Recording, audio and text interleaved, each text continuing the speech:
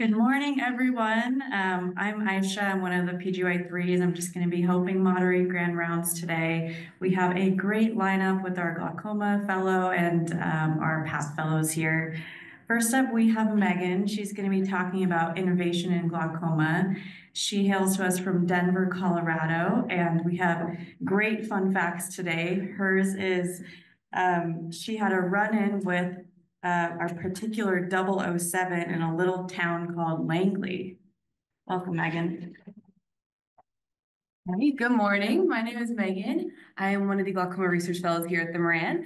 Yes, I did get to meet 007, also known as Daniel Craig in real life, when I interned at the CIA during college. It was definitely a very unique experience meeting James Bond at the CIA. So today I'd like to talk about innovation in glaucoma. This past weekend, we actually held our first Moran interventional glaucoma course right here in Salt Lake City. And so we were able to talk about a lot of different innovation that we've seen in the clinic, in the OR, over the past few years in glaucoma. And so today I'd like to not only expand on what we've already seen in glaucoma innovation, but also talk about what's on the horizon and what we're doing here at the Cranial Center to invent new things. So I'd like to start by talking about what innovation even is. Innovation is seeing what everybody has seen and thinking what nobody has thought. And I think these words really emphasize the importance of thinking outside of the box and challenging the status quo in order to come up with new solutions for our patients. And we've seen this throughout the history of ophthalmology. Dr. Ridley was the first to implant an intraocular lens in 1949, and he challenged the notion that a phaco is the best possible visual outcome after cataract surgery. Dr. Kelman invented phacoemulsification in 1967. He actually came up with this idea after visiting a dentist's office, and he saw ultrasound technology being used to remove plaque from a tooth.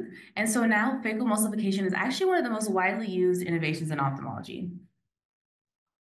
So to me, innovation is really exciting. And so I went to the University of Miami for medical school, where I was able to explore a lot of these different projects in innovation, particularly in glaucoma.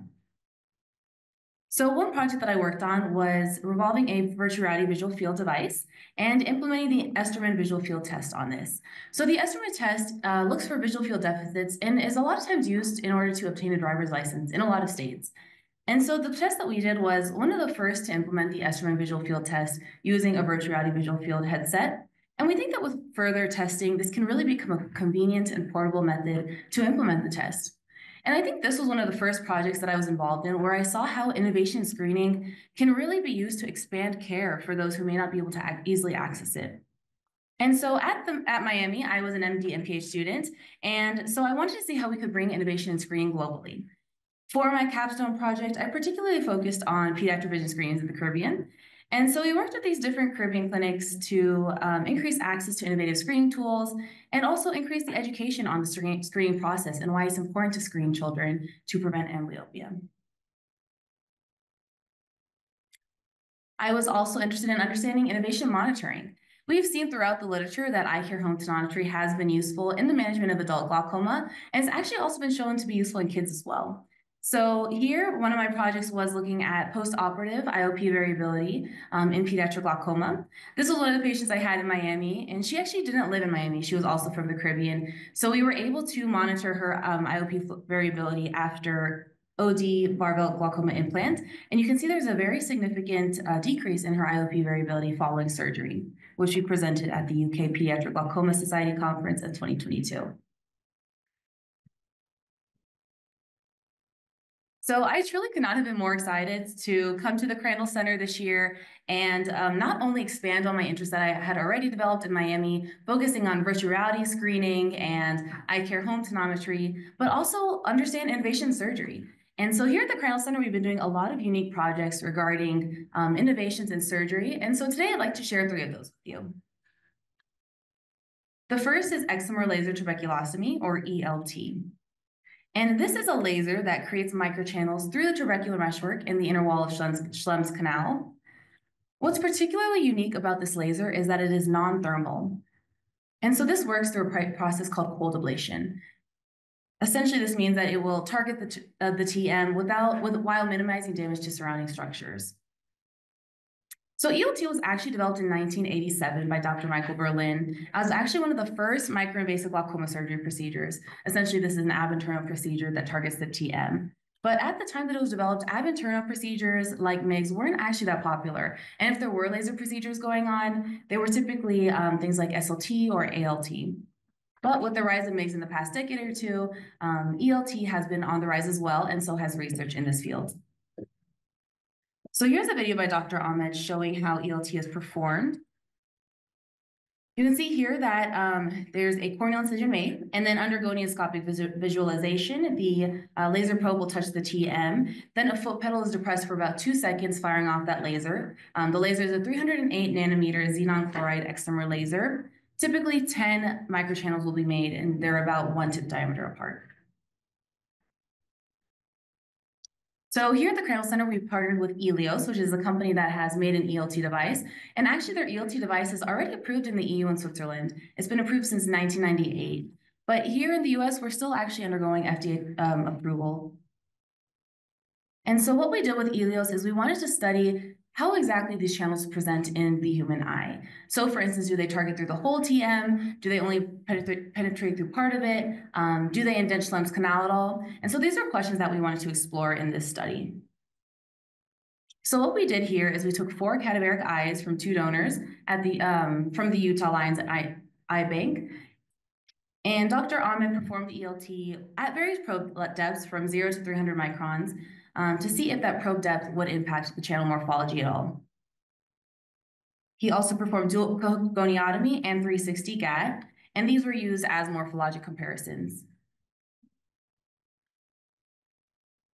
So what we found is that there was actually no significant changes in terms of channel length, width, or depth, even at those various probe depths. And essentially what this means is that the channel morphology remained fairly consistent over various probe depths.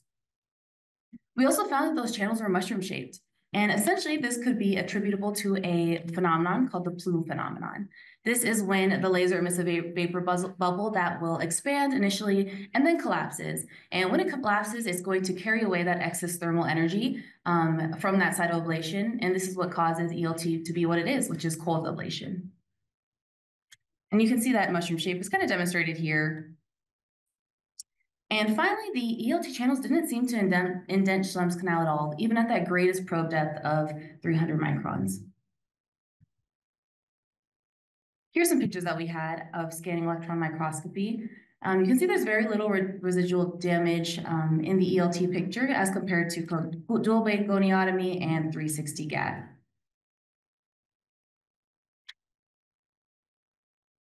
So overall, what the study showed us is that ELT may be a great option when we want to ensure consistency of channels in terms of their morphology, even at different usages of the probe in terms of how deep one uses the probe.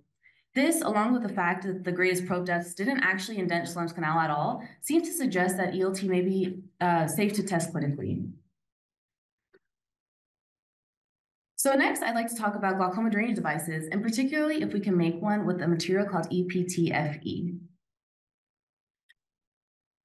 Glaucoma drainage devices have been on the rise in recent decades. One study actually showed a 410% increase in tube shunts and a 72% decrease in trabeculectomies. And so we've seen it's really popular in recent years, but a major cause of failure is fibrosis. Almost 40% of tube shunts will fail in 5 years. And here you can see that Kaplan-Meier failure analysis, which shows that failure rate over those 5 years. So this study, which was done in 2022, also found a few potential causes of tube failure. One was preoperative IOP over 21, another was having neovascular glaucoma, and another one is increased age. But what about device material? Could the material of the device itself also contribute to fibrosis? And so this was something we wanted to study in this test here. And we particularly looked at a material called EPTFE. EPTFE was invented in the 1960s by R.W. Gore, and it's been seen as Gore-Tex. So you may have seen this in shoes and rain jackets. It's actually also used in medical devices as well, from vascular grafts and stents. And what makes this device, this material unique is that it has unique tensile strength, thermal stability, and hydrophobicity. And so if it's already being used in the medical field, can we use this in the eye, particularly as a glaucoma drainage device? Most glaucoma drainage devices are comprised of a silicone surface, but EPTFE is a biocompatible material with a highly adaptable structure. And so for this reason, it could be a really good alternative to silicone for tube shunts. So here at the Crandall Center, we partnered with Gore to see if, by allowing for better cellular integration, a subconjunctival ePTFE implant could reduce fibrosis while still maintaining that tissue porosity. So we decided to test our study question on our Moran rabbits here at the Crandall Center. Dr. Pitt has actually done a good amount of these rabbit studies at Wilmer, and so we've been really excited to have him join us here, as well as Gore, to test that out here in Moran. So what we did here is we had 9 New Zealand rabbits, and so Dr. Nakansuka implanted the ePTFE device in these 18 eyes, and you can see how that would probably present here in this image on the right. We particularly monitored the rabbits for 1 month post-operatively, looking to see if there's any notable slit lamp findings, any adverse events that happened, and making sure that that blood was still intact. We also performed histopathology with Dr. Malis and Dr. Werner to assess for good cellular integration and just to make sure that there was no signs of fibrosis and minimal inflammation as well. So here are some pictures from one of our rabbits. You can see on the left there's post-op week 1, and on the right there's post-op month 1. So at post-op week 1, we see some limbal and some iris vascularity, but no real adverse events were noted in this rabbit. On the right, there's post-op month 1, and at this point, we actually did flow testing as well, just to make sure that the channel was still patent. And so you can see here that this nicely demonstrates that bleb as well.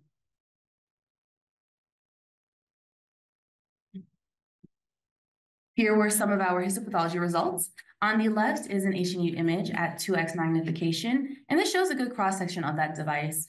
On the right, there's a trichome image at 20x magnification, and this shows the cellular integration. So you can see those cells are well incorporated into that device there. Overall, the devices really only had rare instances of fibrosis and inflammation, and generally they were well tolerated by our rabbits. So overall, the study showed us how ePTFE may be a good material to use to minimize fibrosis as a glaucoma drainage device. We actually also have another preclinical trial underway right now with Gore. It should be about 6 months, and so I think this will give us a lot more data in terms of how these devices present in the rabbits long-term, whether there are any signs of inflammation or fibrosis, and hopefully we will be able to reach clinical trials in the future. So finally, I'd like to talk about advancements in creating a glaucoma implant where you can open and close shunts to titrate IOP, so essentially a titratable glaucoma implant. So following traditional glaucoma surgery like a tube or a trab, IOP may fluctuate around the target IOP. And there may be ways the surgeon may want to alter the IOP through things like a trabeculectomy suture release, but these techniques may lack predictability and often aren't really that reversible. And so what we did here at the Crandall Center is we worked with Myra Vision to see if we could test a titratable glaucoma implant. And this was called the Caliber Eye. So the Caliber Eye is a microinvasive bleb surgery, or MIBS procedure.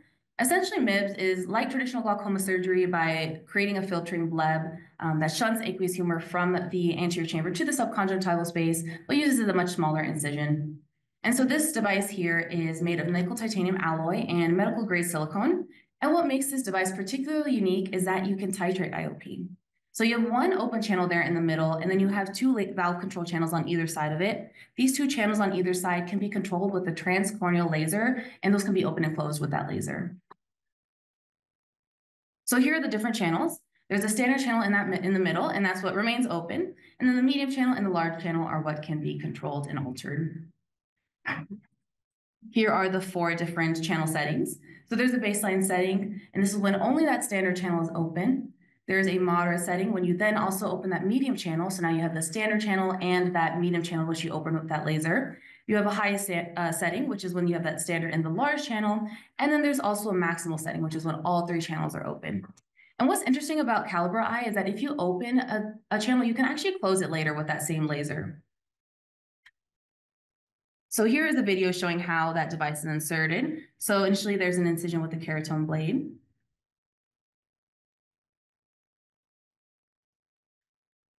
And then the device is inserted into the anterior chamber.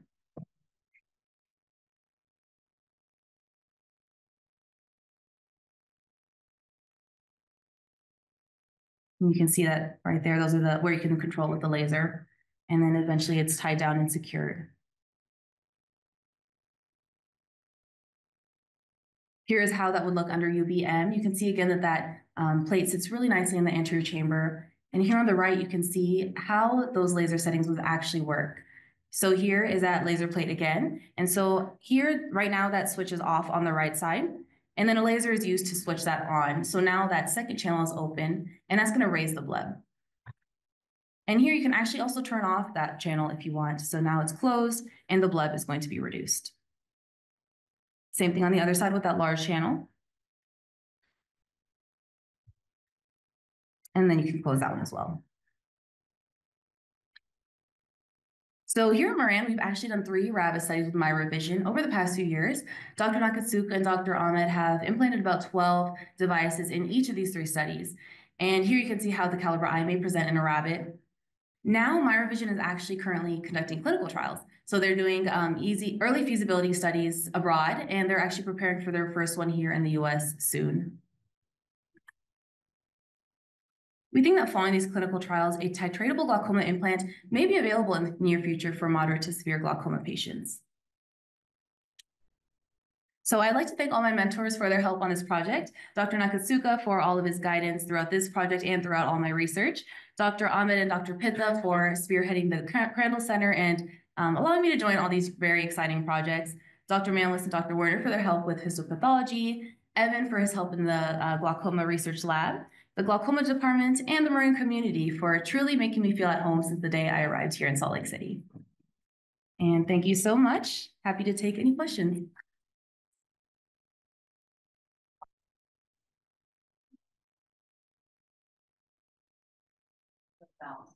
But one issue I think that will be interesting to see what comes out of the caliber eye is just caliber eye. Yeah, caliber eye. Caliber eye is that it's kind of big in the AC, and I'd be worried about endothelial cell loss, something like that. So it'll be interesting to see how, because there's going to be some with that large of a device that going out into the energy. Yeah, I think that's definitely good to notice, especially after what we've seen with the side pass, just ensuring that there's no endothelial cell loss with these new MIGS or MIBS devices. So that was definitely a concern I had at the beginning, is just anything in the AC, was a concern for endothelial cell loss. But the thing is, if you compare it to a tube, it's not all that different in terms of the sizing and what a tube would do to the endothelial cells as well. Now, if you compare it to the Zen, that might be a little bit different. So it'd be interesting to look at sort of comparisons. Kind of crossing between all of them. There's always a balance between a device that's just cool. I mean, that's really cool, right? You could use a laser to tap it. It's got to be big enough so that you've got a target you can actually see develop, but not so large an endothelial problem. But I think in all of these, the clinical trials are going to have to follow specular microscopy very, very carefully, because we've learned that we certainly had devices in the past that we thought were looking pretty good, and it ended up over time not being good. It's very, very slow erosion, increased erosion of the corneal endothelial cells adds up rapidly over time. all right, thank you so much.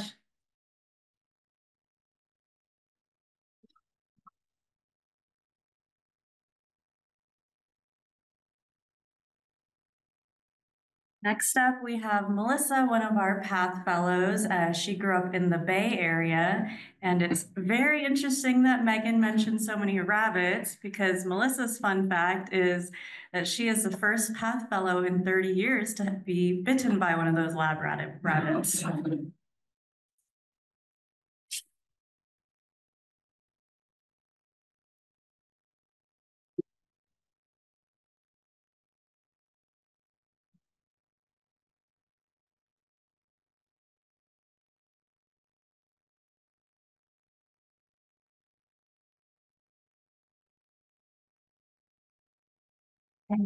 Good morning, everyone. My name is Melissa, and I am one of the ocular pathology and research fellows. Yes, Dr. Werner and Dr. Mamlis told me that no one has ever been bitten, and so I let my guard down. I was petting one of the rabbits because I needed to check her IOP, and then she sniffed my hand and bit it.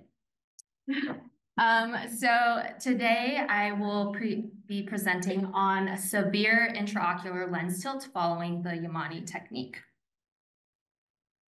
I wanted to start off by introducing my mentors, Dr. Mamlis and Dr. Werner, and a little bit about the work that we do in our lab. They are truly the pioneers, the experts in intraocular lens biocompatibility research, both in vivo and in vitro, as well as a whole host of other research topics, which are listed underneath their pictures right there. I've been here at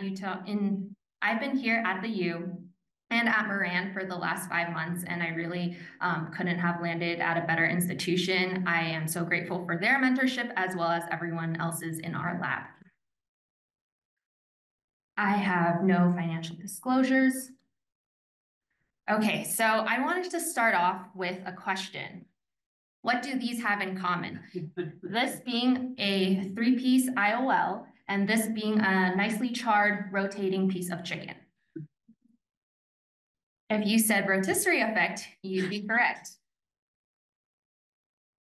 To give you a little bit context about the lens in this picture, this is the Zeiss CT Lucia 602 lens. It is the 3-piece hydrophobic acrylic lens with PVDF modified C haptics. It has an optic diameter of 6 millimeters, a total diameter of 13 millimeters, and a 5-degree haptic angulation. This is the preferred IOL for the Yamane technique, which is one using intrascleral fixation.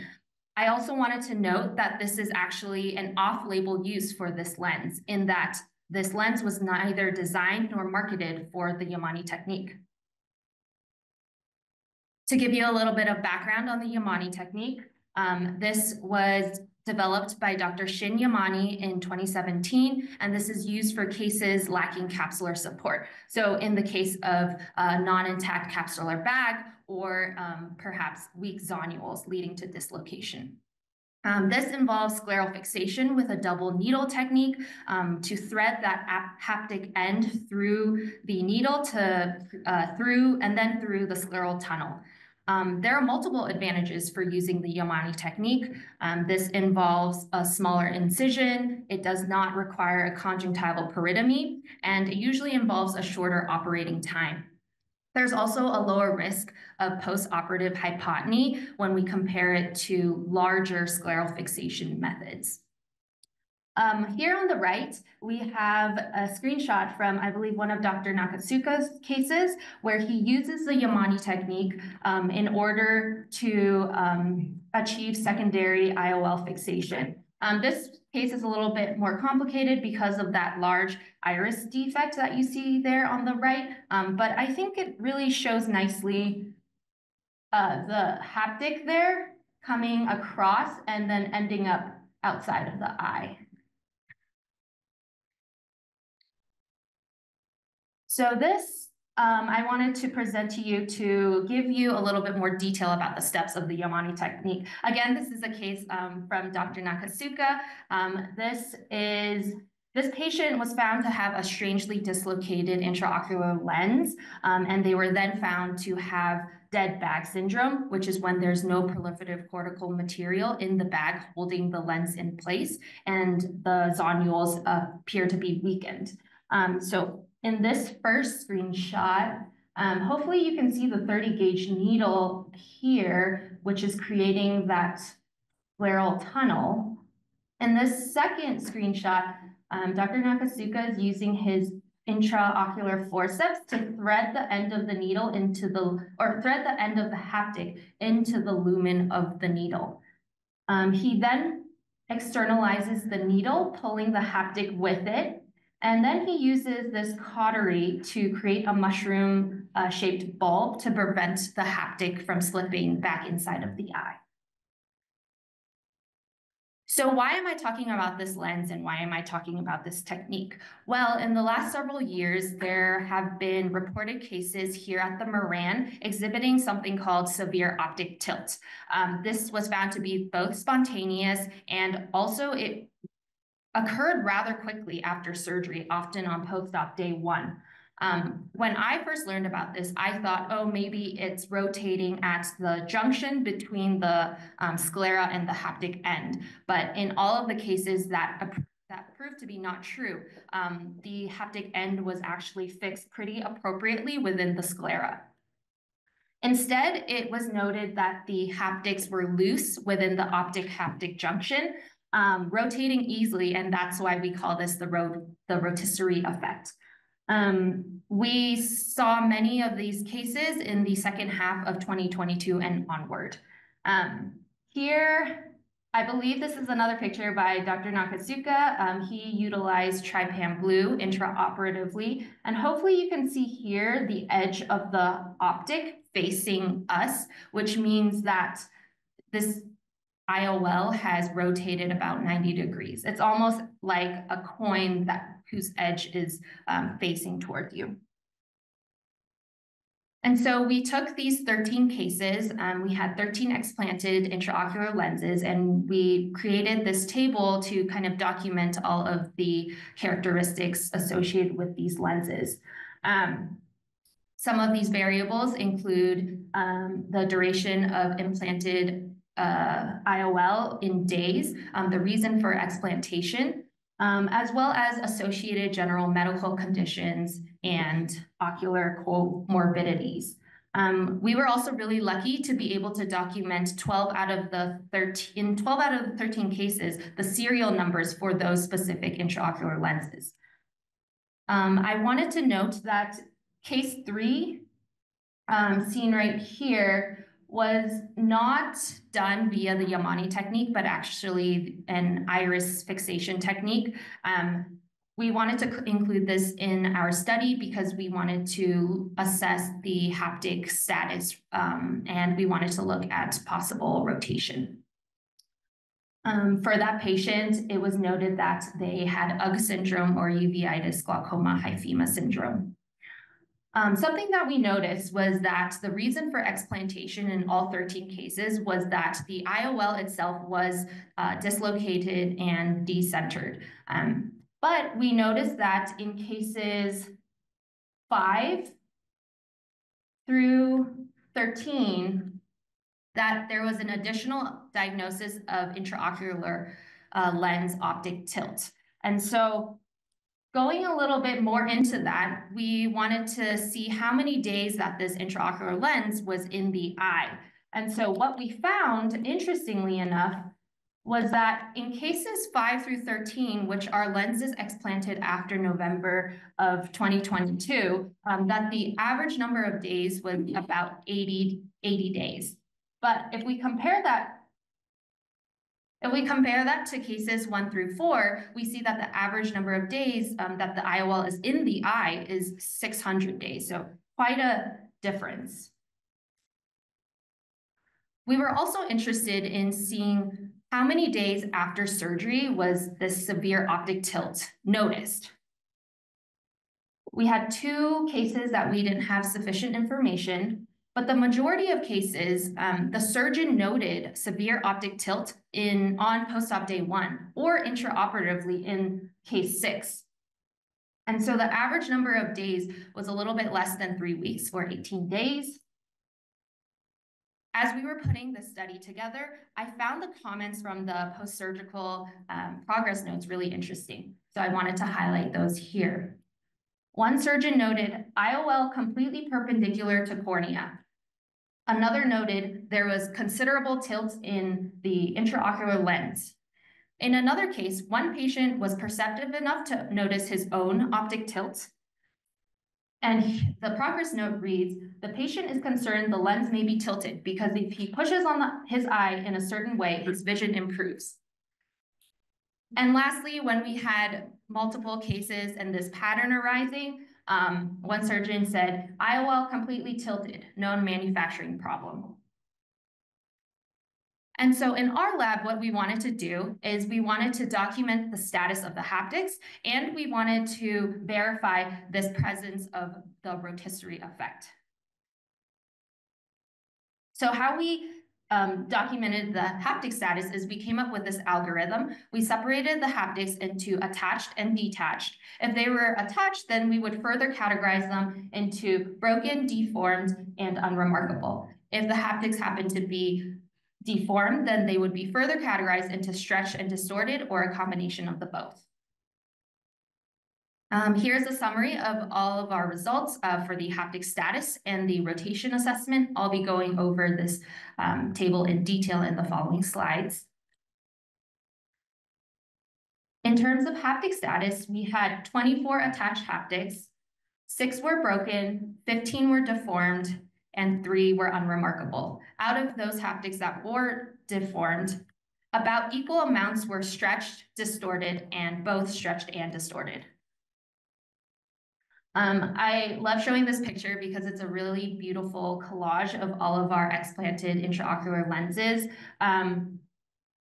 These with the yellow star were done by Dr. Nakatsuka. These were done by other surgeons here at the Moran and elsewhere. And then these with the red stars are our control lenses.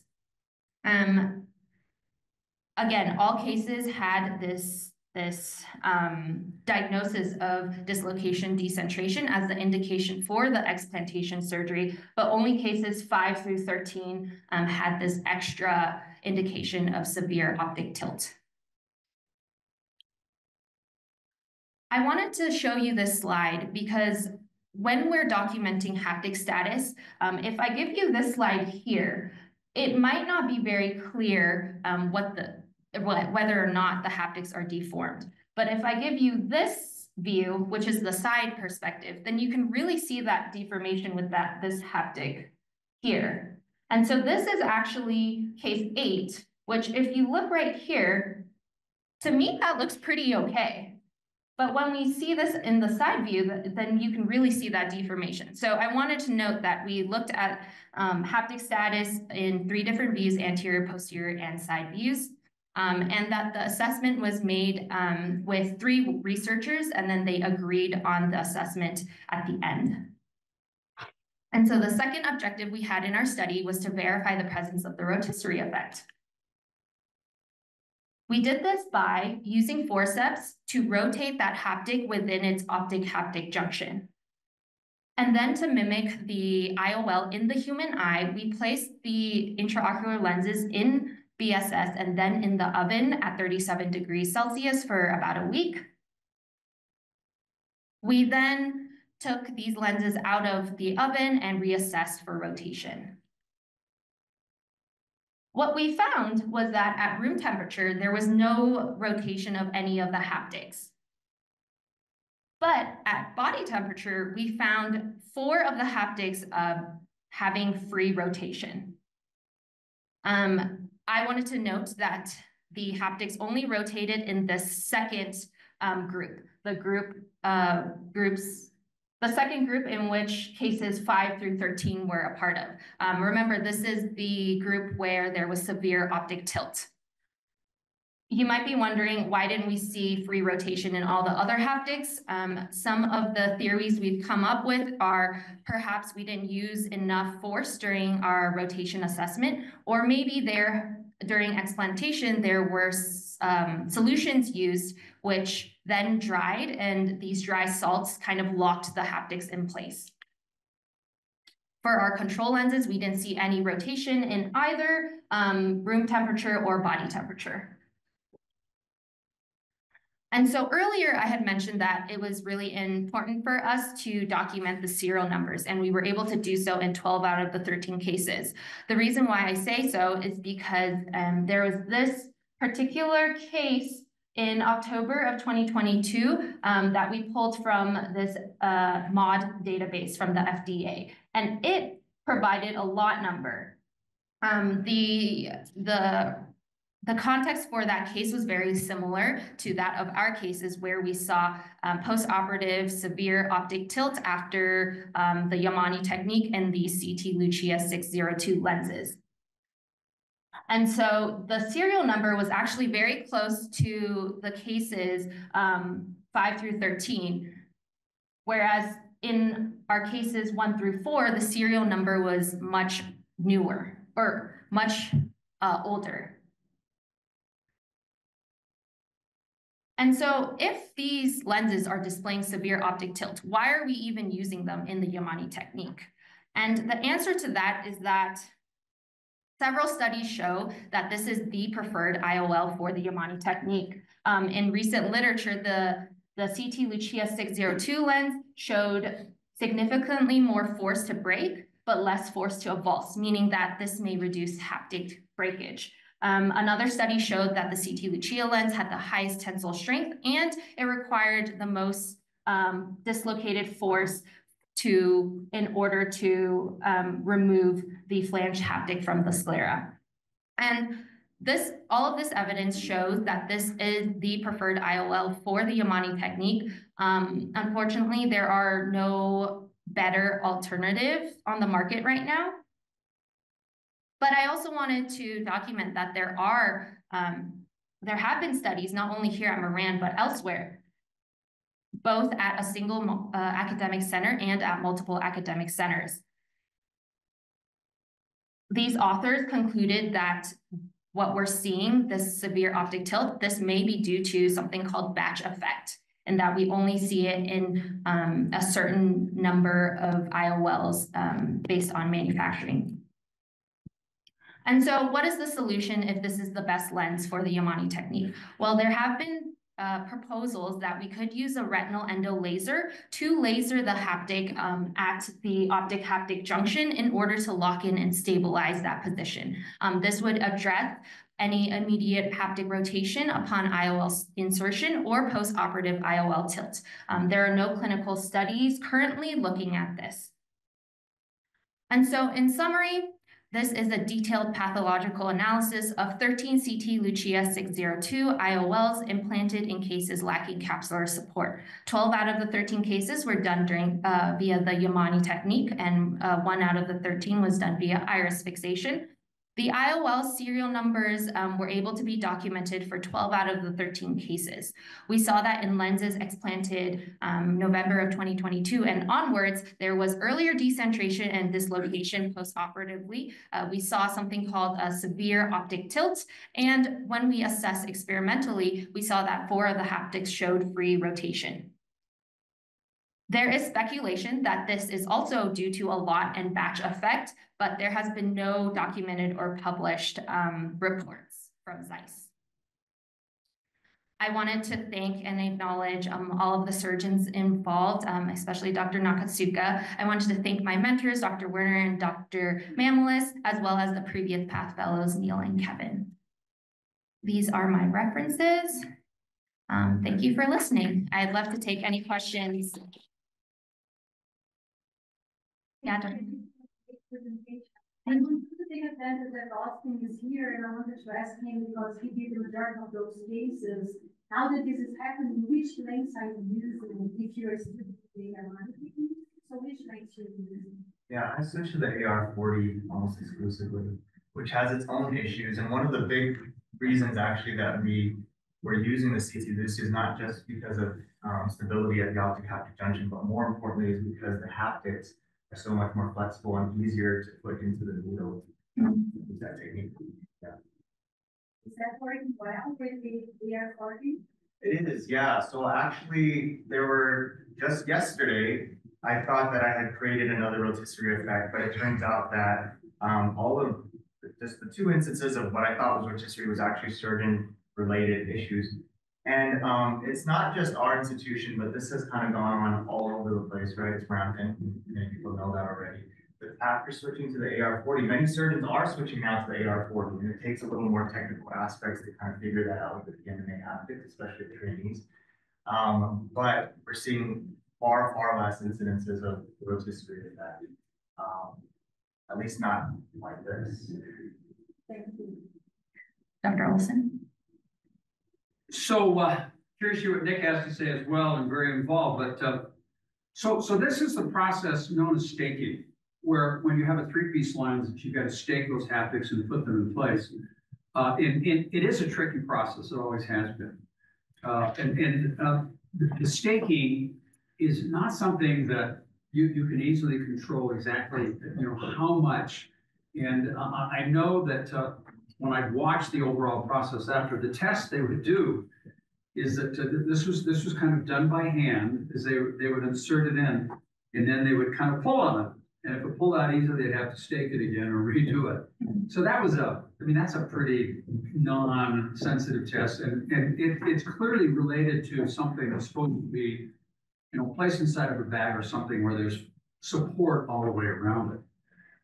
If the staking obviously has a group or a batch in which they're not being quite as careful to support a different thing rather than it just coming out and then rotating, then you could easily see that this would be a problem. Also remember, staking itself is very variable depending upon what the material, and what everybody liked about this lens was the material, as Asim just said, is much more malleable, deformable, movable, without being permanently crimped or changed in its overall shape or parameter. So I think if we could get in, and it may be worth, I'm not quite sure how to do it, but the group here has been phenomenal, to look at the difference of how easily you can stake. And as I remember, the lens you're using, I think has PMMA haptics, doesn't it? The AR40 does. Yeah, the AR40, right? Yeah. And so I have a feeling that it's easier to stake and get it permanently there than it is. And I think of them as polygonal parallelism, isn't that what you see there? PVDF, yeah. Yeah. And so I'll bet you that you'll find that it's much harder. Plus, as I remember, the haptics on the AR40 are a bit thicker, aren't they? Aren't they bigger than the? Yeah, that's an interesting thing. Yes, they are thicker than other PMMA have. I think that's a whole other discussion point. So the thicker the lens, it's actually a square function of the overall area in the lens is going to give you more overall, stability. And so for the same amount of effort, it's probably going to be about 2 times less likely to rotate. Oh, and probably 4 times more likely not to rotate just because of the size. So these are all issues, and Yamane is obviously the physics as you're pulling it out and stretching more, are going to cause more rotational stress at that junction. Therefore, it has to be more resistant. Yeah, completely agree. Thank you for those comments. I think that it would be interesting to see if maybe somehow we could see how inserting the PVDF haptic into the lumen of the needle or staking versus if we inserted like a PMMA. Staking, you'd have to get the company to give you the lens and the haptics, stick it in, and then see one versus the other. But I'm confident you'll find that it's harder to get that rotational stability in regards to the Lucio lens. Yeah. For purposes of time, go ahead. What he said. I think Dr. Chaya had a comment online. Can you guys hear me? I'm unmuted now. Yes. Yeah, so, aside from the rotisserie effect, I don't think the CT Lucia is a great lens for sulcus implantation unless you're going to do optic capture. So part of that is the design of the lens. If you look at it, there is a bevel on the edge, but it's actually still a square edge. So I spoke to Soon Pak Chi from Singapore because she's done a tremendous amount of Yamane technique lenses, and they are not using the CT Lucia. They don't feel it is the preferred lens, primarily because of the anterior optic edge being squared. So our AR40 and ZA9003 are really the preferred lenses, and that's what they're using primarily in Singapore because of the rounded anterior convex surface of the lens optic. And the other thing is that Shin, when he first described this technique, Shin has access to a different type of lens in Japan that is not only a larger optic, I believe it's close to 7 millimeters, it might be 6.5 millimeter optic and 13.5 or 14 millimeters from haptic to haptic distance. So it's a much larger lens. And I think that reduces the risk for chafing. And also it's just an easier lens, especially in particularly highly myopic eyes where there's a large span that you need to cover from sclera to sclera. So in fact, my own practice is that I don't think the Yamane is a suitable technique for patients that are high myopes because there's a little bit too much stress, whether you're using CT Lucia or an AR40 lens. I don't think it's a suitable technique when you're stretching out the haptics that far, large myopic eyes. So my just arbitrary cutoff is if I have somebody that's over 27 millimeters axial length, I'm just going to go to a standard sclerofixated lens of choice. and not do a Yamane technique. The other thing is that for the CT Lucia, I think for those of you that are still using the CT Lucia, I think it's still a suitable lens in the bag. But if you're going to be placing in the sulcus, you have to ensure that you have optic capture, primarily because of the squared edge design. Okay, thank you so much, Dr. Char.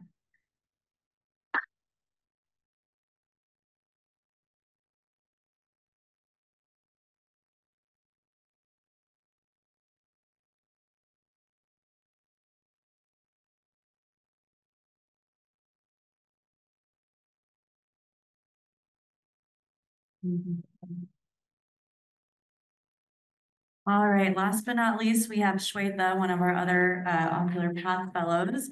She was raised in Georgia, and her fun fact is that she has been skydiving 3 times with a Groupon coupon. So very fiscally responsible.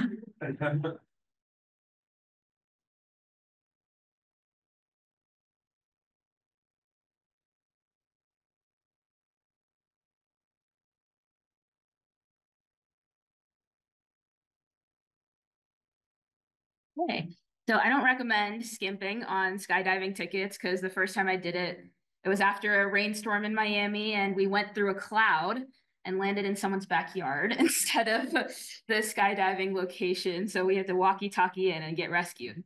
But who can resist a good deal, you know? So I just want to talk to you today about my project, the variations in morphology and patency of Chang hydrodissection cannulas used in cataract surgery. So I just want to say quickly that I'm so lucky to be a part of this lab and have the incredible mentors in Dr. Mamlis and Dr. Werner and all the other members of my team. The mentorship over the past few months have been awesome, and I'm excited for the rest of the year ahead. Here are financial disclosures. And then I'll also start off with a quick question. What do the following pictures have to do with the eye? And you can kind of think about what I'm hinting at in your head. So we have fish hooks, nails, a knife, and here's a little bit of a gruesome hint if it wasn't obvious. So essentially, this was just attention grabbing, and we don't want them in the eye. And this is a macro representation of what I'm trying to depict in our project microscopically. So we're taking a look at Chang cannulas used in hydrodissection. And I just want to note that the next few slides that we're taking a look at are all cannulas that were unopened and in their original packaging from the manufacturers. So these were unused, unadulterated. This first cannula here is actually from the Moran, from the manufacturer MSI. And you can kind of see that unfinished, unpolished edge of the tip of the cannula. And then we also have here some poorly finished, unpolished surfaces. These also are 2 cannulas from the Moran with the unpolished tips. And then this one was most shocking to me was we had 2 streams. And this was thankfully caught by the surgeon prior to use in hydrodissection, and he was able to replace it with a working cannula. So a little bit about the conception of this project. Dr. Jesse Chu, who was a former Mamlis Werner Path Fellow in 2004, 20 years ago, came to us and said that there was variability in the Chang cannulas he was using. And his workflow is to always prime before use in hydrodissection. And he noticed that sometimes it was difficult to push through the stream of VSF. So he had a range from fully patent and not blocked to partially blocked with a weak stream, and also completely blocked with no stream of VSS going through. So he sent us a bunch of cannulas and asked us to conduct a study, and to make it more robust and formal, we added a few more cannulas from other manufacturers as well. So a little reminder, as I'm sure you all know, we use Chang cannulas for hydrodissection. So we typically want an irrigator with that 90-degree bend to allow for irrigation both to the left and right with ease, so that that fluid wave successfully separates the lens from the capsular bag. So you direct the tip end of the cannula 180 degrees away from the corneal incision, and you push through a continuous stream of BSF, which travels around the lens and between the capsular bag. And you can see that the fluid wave pushes the lens forward in the bag. And then you engage the tip posteriorly and in the center and push the lens down further breaking those cortex and capsular adhesions around the bag. So successful completion of this is when you can rotate the lens within the bag, ensuring that you completed your hydrodissection.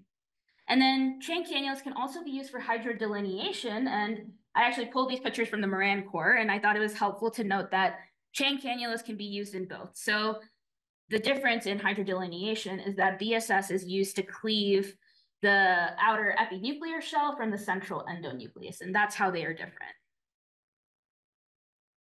So looking at the cannulas that we studied in our project, these are from the Oasis medical catalog, and these are all the cannulas that they approve for hydrodissection. And we're taking a look at the chain cannula.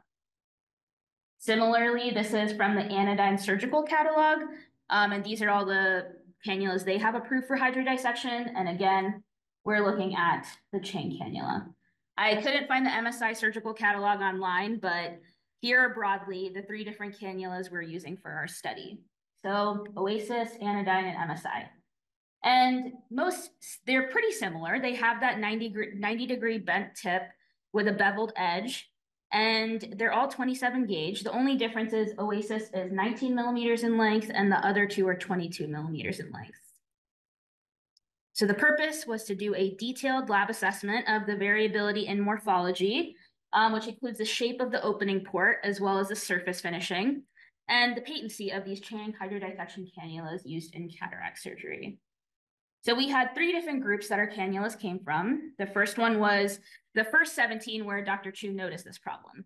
So these were from the manufacturers Oasis and Anodyne. These were primed with BSS by him, and if deemed appropriate, they were eventually used in hydrodissection. If not appropriate, just placed back in its original packaging and sent to us. So when we received them, we placed them in 2 milliliter vials of distilled water for 24 hours, and then let them dry for 24 hours so as to remove any of the salts from the BSS solution.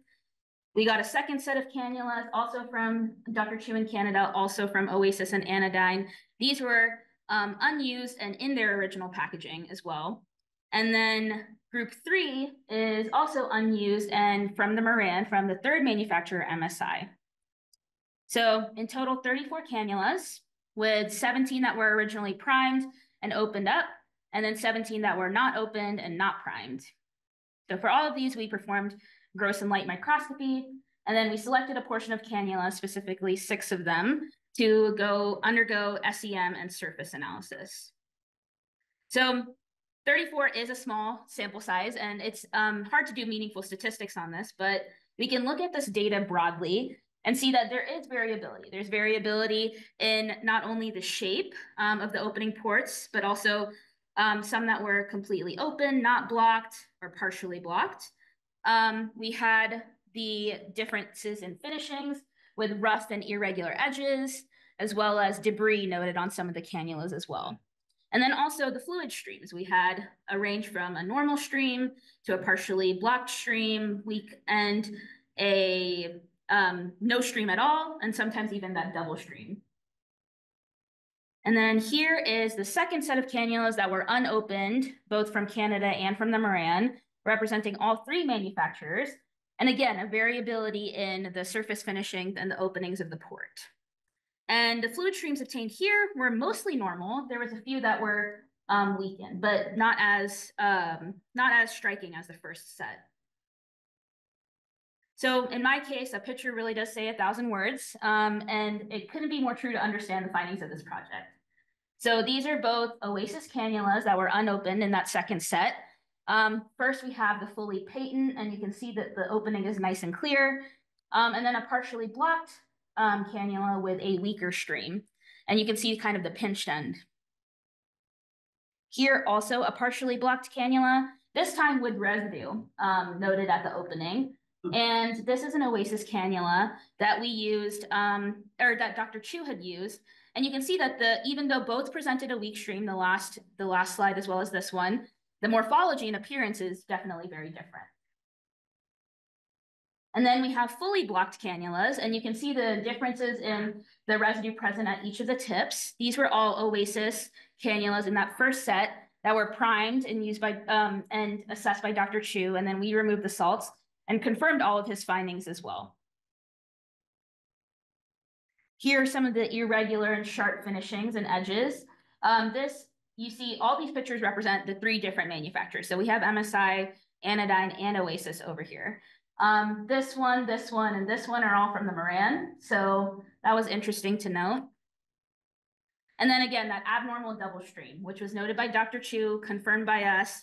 This is an Oasis cannula. And when we took a high mag photo, you can see that second lateral port opening. So then we did scanning electron microscopy coupled with energy dispersive X-ray spectroscopy, so EDS, and we placed these cannulas uncoated and mounted on a support, and they were analyzed with high vacuum and an accelerating voltage of 15 to 20 kilovolts. And you can see how they're mounted right here. And then we further used EDS to understand the elemental composition of the cannulas. And we focused our analysis on the tip ends of each of the cannulas. So here's our first SEM of an Oasis cannula. The first is a standard SEM photo where you can take a closer look at the finishing. The second is a backscattered photo where the white spot 2 is a heavier elemental composition, and spot 1 is usually some debris or deposit that we wanted to focus in on and determine its elemental composition. So cannulas are typically stainless steel, which is an iron alloy. So you see the representation of iron, chromium, and nickel, which are all typically found in stainless steel. And then spot 1, that black area, is represented here, and you can see carbon. So maybe points to an organic compound, and we hypothesize this could be potentially related to part of the manufacturing process, but unclear. Another Oasis cannula, similar elemental compositions you'll see in all 6 that we did SEM on, but you can take a note of different surface finishings. Here's an Anodyne cannula, same carbon in the black spot and the stainless steel composition elsewhere. Another Anodyne cannula with pretty striking surface finishing. Here an MSI cannula from the Moran, same elemental composition, and same here too, with a different surface finishing noted here. So why does all of this matter? So cannula-related complications do occur, and they are reported in the literature. Most commonly, they're due to these dislodged or flying cannulas. And it's when the Luer lock syringe, or the Luer lock mechanism between the syringe and the disposable cannula disengages. And this is typically when surgeons perform stromal hydration of the incision. And this has less than 0.1% of incidence. But it results in some important things like corneal perforation, hyphema, iris laceration, retinal damage, and a whole host of things.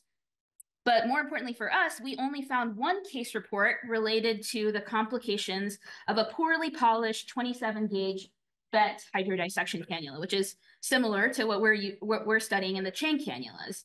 And it tore an intact capsular rhexis. So from the anterior edge of the tear of the capsular rhexis, it also extended all the way to the posterior capsule in that same area. And when they analyzed this grossly, just rubbing the tip of their finger over the end of the cannula, they were able to feel that rough margin. And that was also confirmed on a high mag photo as well.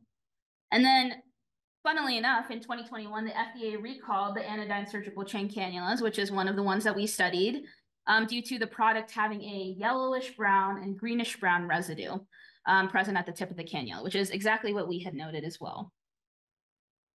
So you might think, oh no, we've unlocked a new fear, a new complication of cataract surgery that we need to be cognizant of. But I just want to ensure that although we were surprised by the findings of this study, the complication rates are rare and rarely reported in literature. But it's important, though, to always have good quality control measures of any instruments that we use in cataract surgery. So in summary, we were surprised by the variability in morphology and patency of these disposable cannulas. The findings raised concern about potential damage to the capsule during hydrodissection due to those irregularities or debris in the cannula.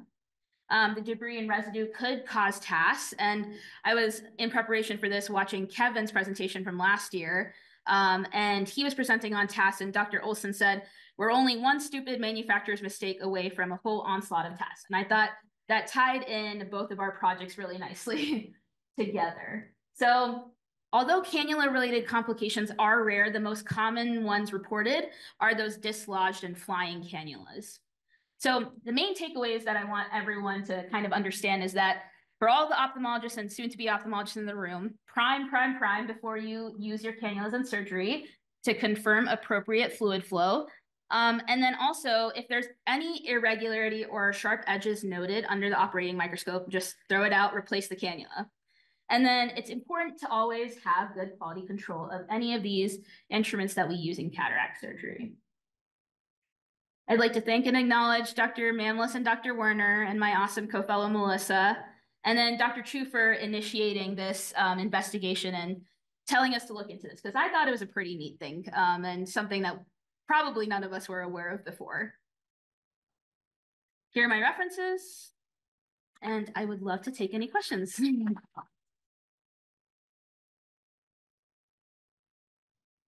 Dr. Mamlis. I think we're always surprised when we look at something that's supposed to be highly polished and highly manufactured and how it's not. And we ran into this most recently when you've got the polymer IA tips. And they say, well, that can't cause any problems with the capsule, but there's a little metal piece inside of it that when we analyzed it turned out to be very poorly finished. So it actually did cause some capsular tears, which supposedly this device wasn't supposed to cause. And we go all the way back to our initial EMs of IOLs. When IOLs were first coming out, it was interesting.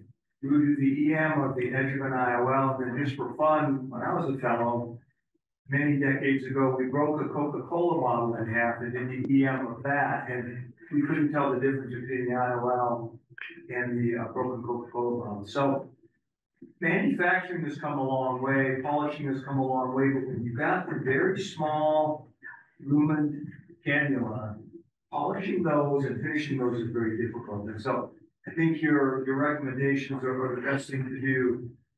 Make sure you flush these through, that they flush okay and there's nothing clogged, and look at them real quick under the microscope. Just takes a second before you go into the eye and use these. And that'll help to, eliminate some of the future problems. Awesome. Thanks, Dr. Mamlis. Dr. Werner? Just a compliment, it was surprising mostly in this studies. If you remember the SEM analysis, all of the cannulas were open. They were removed from the packages and we analyzed them. All of them had a residue.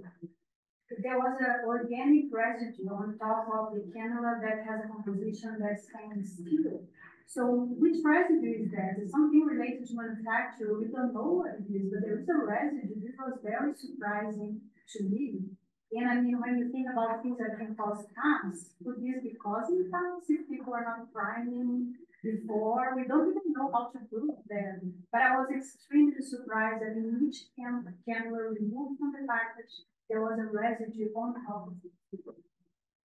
It's surprising what could happen. There's an outbreak of TAS in Singapore that turned out that there was material left on the IOLs during the manufacturing again that wasn't removed, and that can cause TAS. So unfortunately, I will be remembered as Mr. TAS. So anything we can do to prevent TAS would be a good thing. Dr. Chai also mentioned it would be good to study and compare single-use to reusable cannulas, which I think that's also, we can maybe do that in our labs, yeah.